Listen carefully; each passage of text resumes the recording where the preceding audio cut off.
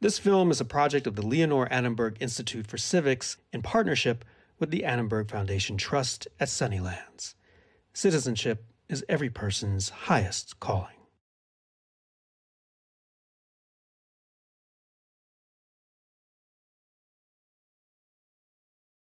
Okay, so how many of you already know this story? A king starts acting like a tyrant, taxing people without giving them any say in how they're governed, and throwing them in jail without fair trials. Some of the most important men of the land come together, fight back, and declare that they won't be ruled arbitrarily by the king, but by laws that govern everyone. Now, if you were thinking of the framers and the founding of the United States, you're close. You were only off by about 560 years, an ocean, and a king. Because the event is actually the approval of the original Magna Carta, which began in 1215 on this very field just outside of London. And the king, John, not George, continued to reign because he agreed to play by the rules of law. Magna Carta matters because it set forth a basic principle 800 years ago. Associate Justice of the United States Supreme Court, Stephen G. Breyer. Among other things, it said that the king, who is the most powerful person in England, could not imprison a person, and he wouldn't take their property, and he wouldn't hurt them, except according to law. And that idea that we all live according to laws and that not even a king is above them, that began with Magna Carta. The Magna Carta is the starting point for the English tradition of the rule of law. Magna Carta is an assertion, really, of the rule of law. The idea that there is a set of limits on government power. Now, that's a very basic, very fundamental idea. And that idea became a fundamental principle in America. King John might just be one of the world's most famous tyrants. Think of Robin Hood. That was King John. That was the John that we're talking about in 1215 Magna Carta times. You shall hang by your clumsy thumbs if you cut me again. King John's behavior was, if he saw you had some money, he would think, well, why shouldn't I have it? He really was the worst king in English history by quite a long way. He'd taken the taxes, he'd demanded the money that went with making war overseas, but he'd been defeated in his wars in France. And at home, he'd taken taxes probably at a higher level than any king in the past. Well, the barons didn't like that. Why were the barons upset with King John? It boils down to money. The barons were fed up with King John taking their money and property whenever he felt like it. They united, formed an army, and threatened the king. Either start acting like a good king and protect us, or we'll find a new king who will. It truly is the start of some notion that the king does not have divine right and absolute power. The paper said he wouldn't put them in jail, and he wouldn't take their property, and he wouldn't hurt them, except according to law. Now, the barons didn't like King John, and they weren't going to take him at his word, so they made sure the agreement was written down. 63 different clauses, all in Latin, and it was 1215, people. Their paper was sheepskin. To fit this document onto one piece of parchment, onto one piece of animal skin, sheepskin, you've got to merge all that, and you've got to write in very, very small writing on what is effectively the back of a sheep. This must be the only great constitutional document in world history that is limited in its scope by the size of a medieval sheep. It became known as Magna Carta, which literally means the Great Charter. But this is not a we the people moment. The barons were perfectly happy to keep the king. The barons wanted a say in power. They wanted a share of power. This first Magna Carta is full of little things that only a baron would want. It's got some very strange things in it. Clause 33 forbids the building of fish weirs on the River Thames and the River Medway. Well, what on earth have fish weirs got to do with yours or my liberties? Frankly, not much. But then there's this. No free man shall be arrested or imprisoned or disseized. That means having his property taken away, or outlawed or exiled or in any way victimized This is King John speaking. Neither will we attack him or send anyone to attack him, except by the lawful judgment of his peers or by the law of the land. Now, that was a rather radical idea then. In other words, the king, who up until that moment on this field ruled as if he had powers given to him by God, the king was agreeing to have his power limited by the law of the land. Now, what is the law of the land? Magna Carta doesn't specify what the law of the land is, but it does lead to the expectation that there is something called law that can be recognized, that is customary, that other people, justices and judges, can actually impose. And this is how, way back in 1215, this document set in motion an idea that informed the way Americans built their own constitution and live today. See here. Rule of law means that the law, not any one person, but the law, is ultimately in charge. We obey the laws as they're written, and everyone has to obey the laws equally. No one is above the law. The idea behind the rule of law is simply, it's the law that is the ruler. We don't have a person whose arbitrary will tells us what's permissible and what's not. We have a system of laws. Arbitrary behavior. Do whatever you want behavior. Wouldn't it be nice if what's mine is mine and what's yours is mine too? And this phrase right here, law of the land, came to be the idea we know today as due process. They cannot take the government, your liberty. They cannot take your property, except according to fair law. Due process means fair. Not just law, but fair law. In a country governed by the rule of law, due process is the pathway we take to get to a place where we can say, yes, the rule of law was honored here. You can't have one without the other. Pretty much the minute the king and the barons left the field, King John, living up to the reputation of worst king ever, went straight to the Pope and had Magna Carta annulled, canceled.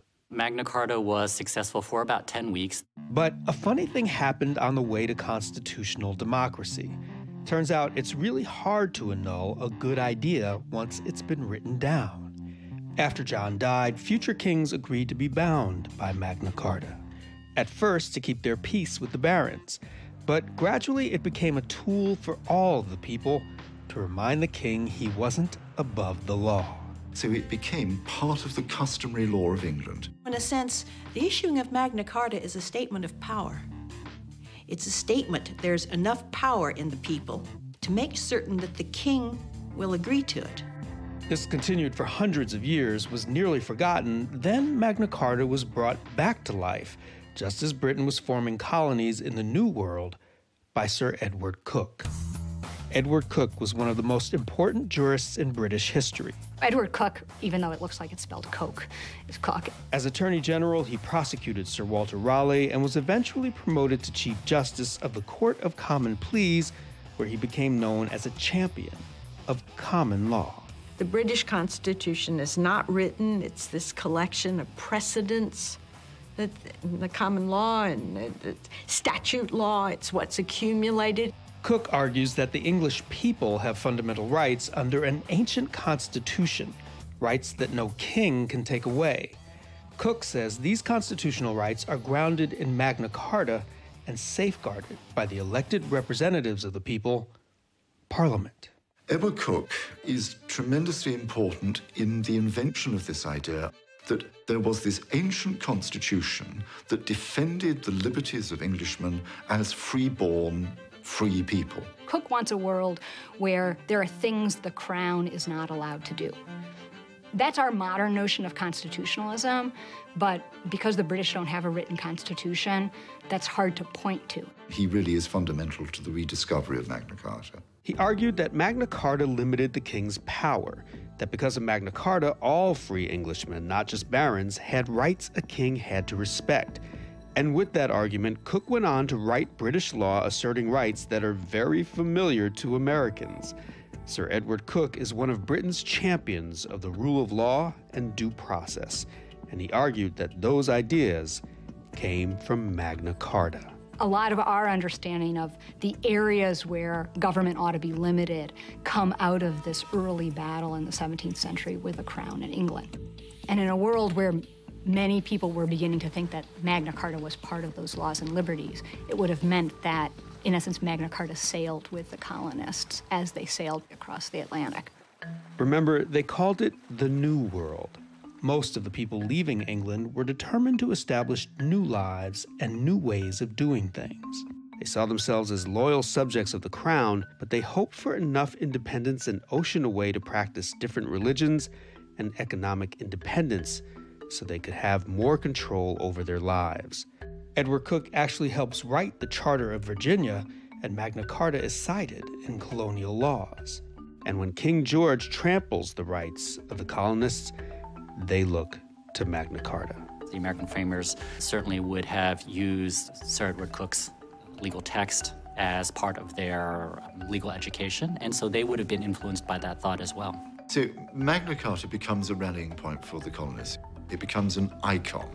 It's reproduced on currency.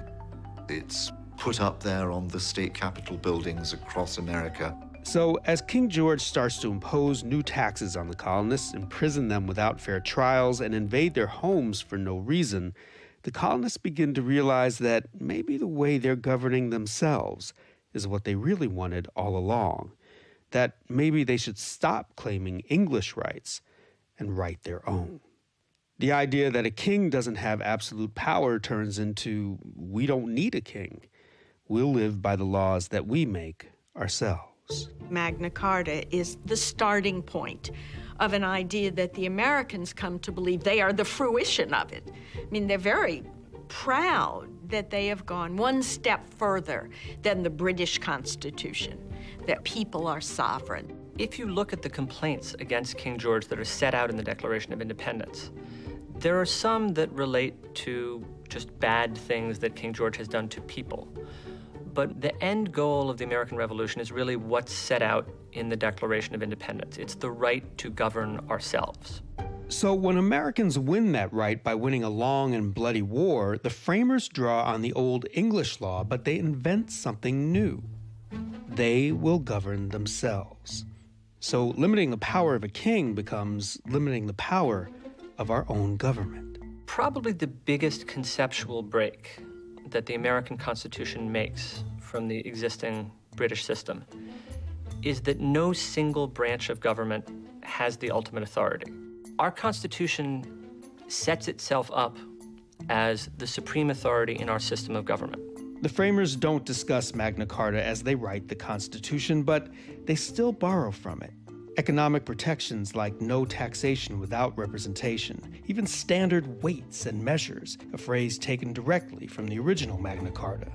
And some really important ideas that evolve from centuries of Magna Carta and Cook's interpretation of it become fundamental rights written into our Constitution.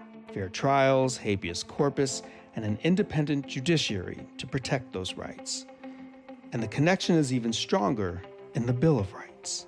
You see its influence more with the Bill of Rights, where we get these limits on the government that has been created. Because the idea is, here's this government, perhaps it's going to be dangerous, perhaps it has too much power. We want to put down in writing certain limits, and we're going to have an independent judiciary that will enforce those limits. The language of the Fifth Amendment, due process, comes from all of those colonial charters that were heavily inspired by Magna Carta. It's the foundation for jury trials and criminal procedures and the rule of law. And it's written down for everyone to see. In 1215, Magna Carta was written and then sealed. Declaration of Independence and the Constitution and the Bill of Rights, they were all written documents.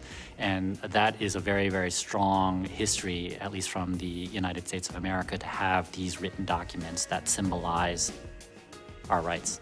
And in the case of our Constitution, protects those rights. The fact that it's written means that a lot of people who don't necessarily have the same upbringing and their cultural differences can all refer to the same thing. So people all over America can hold up this document, and they do. And when the rule of law broke down as it did during the Civil War, the Constitution had to be amended to make sure fundamental rights like due process were protected equally and for everyone. So due process actually appears in the Constitution twice. You say, why twice? Because it's so important we want to write it down twice? Well, when they wrote this document, the Constitution, they were creating the federal government. With the Bill of Rights, the framers wanted to limit the power of the new national government, so the Fifth Amendment protects against federal power.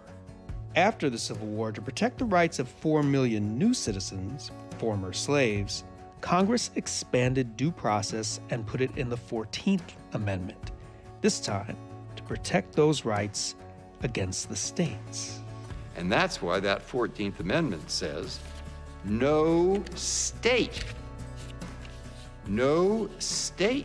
shall deprive any person of life, liberty, or property without due process of law. Nor shall any state deny a person equal protection of the law.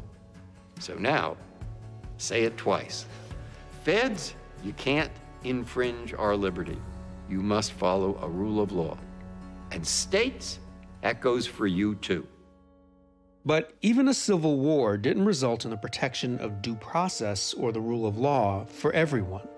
We've often had to rely on our independent judiciary to guarantee these rights.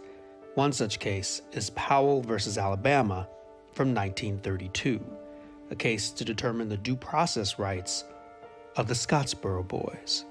We all know that after slavery ended, that did not mean that discrimination ended and there was segregation in the South. And black people were treated terribly. They found themselves not given a trial at all, no fair process at all. Mobs would take the law into their own hands. Between 1880 and the late 1940s, there were some 4,000 black Americans lynched. And these lynchings weren't random violence, they were terror. But when 9 black boys, the youngest only 13, were pulled off a train and jailed in Scottsboro, Alabama, people around the country were demanding that lynching be stopped. Accused of raping 2 white women, instead of being lynched in the town square, the Scottsboro Boys were taken inside a courtroom. It was sort of an indoor lynching versus an outdoor lynching. There was no commitment to due process. So there they were in this Alabama courtroom on trial for their lives because this was a capital offense. They hadn't seen a lawyer until the day of trial. They faced the death penalty with no lawyer until just hours before their trial began.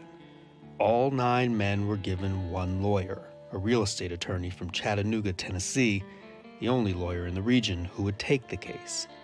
The judge, jury, court officers, and everyone in their line of sight was white. The Scottsboro case was a terrible situation. Many years later, it was determined they had nothing to do with it. But at the time, they were convicted in a court of rape and sentenced to death. The case went to the Supreme Court, and for the first time since the inception of the 14th Amendment, the court insisted that black Southerners had a right to due process with real legal representation. It says you cannot deprive a person, state, of life without due process of law, that you have to have a lawyer. And that's an elementary part of a process, of a fair process, particularly a process that could end up with your death. The court said, wait a minute, you can't just bring them in and have a sham trial and pretend as if you're protecting their rights when you're not. Powell is an example of protecting vulnerable citizens with due process and restoring the rule of law, or what the barons would have called the law of the land. But what about the idea that no one is above the law, limiting the power of a president? Perhaps the most noteworthy case of the court telling a sitting president he had to follow the rule of law was U.S. versus Nixon.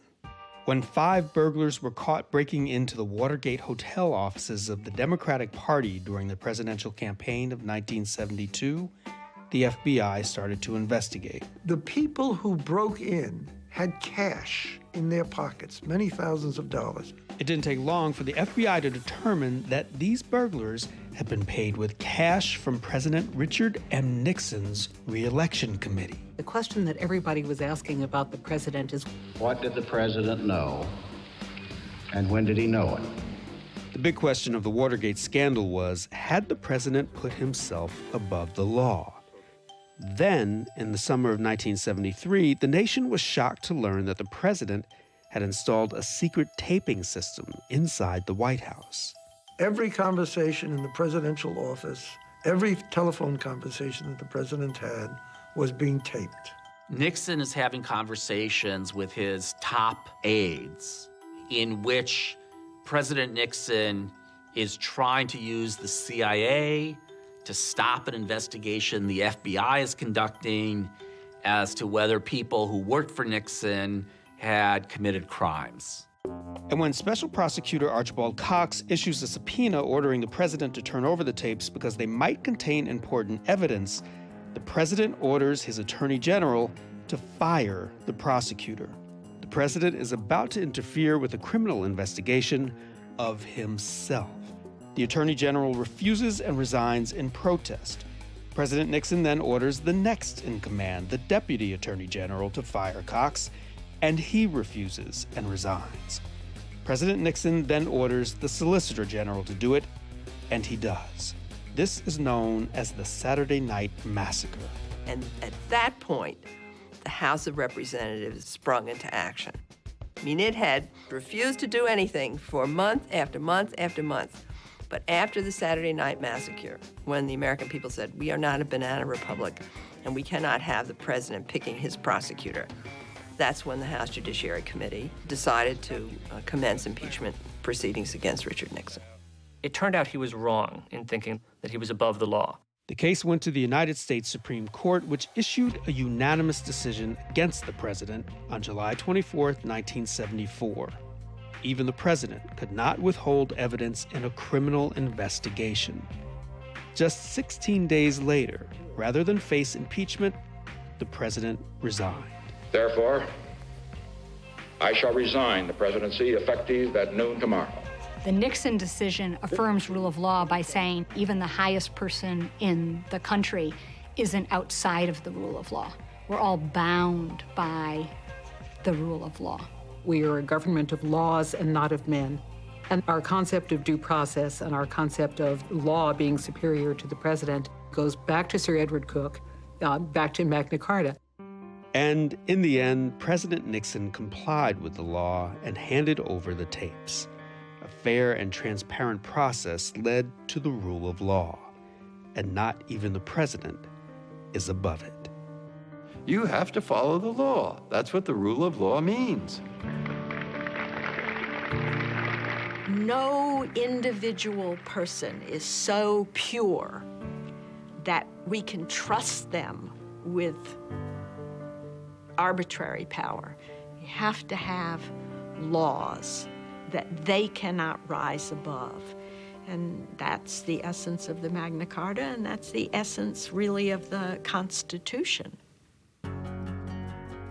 800 years ago, barons and a king met on this field and agreed, for the first time, that a king is not above the law and has to respect certain rights of his subjects.